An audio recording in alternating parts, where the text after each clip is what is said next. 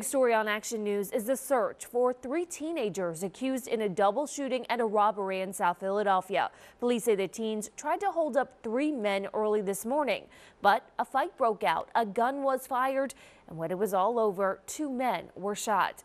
Action News reporter Katie Catro was live at police headquarters with the latest. Katie.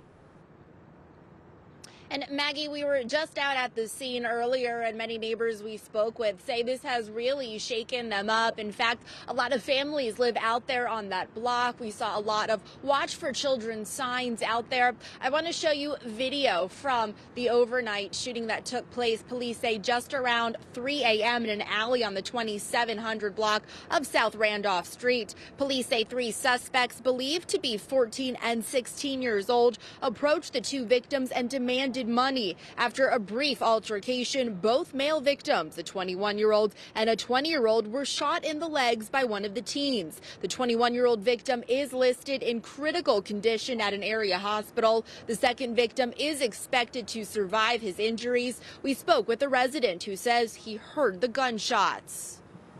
Laying on the couch and all I heard was pop, pop, pop, pop, then pop, pop. And at this stage I figured, again, fireworks. Next thing I know, the lights lit up on the ceiling from the police going down. And next thing you know, the rescue squad went down, then 2 more cops went down. And that was about it. And again, police are still looking for the suspects. They are believed to be approximately 14 and 16 years old. If you have any information, Philadelphia police want to hear from you. Reporting live at police headquarters, Katie Catro, Channel 6, Action News. Maggie? Katie, thank you.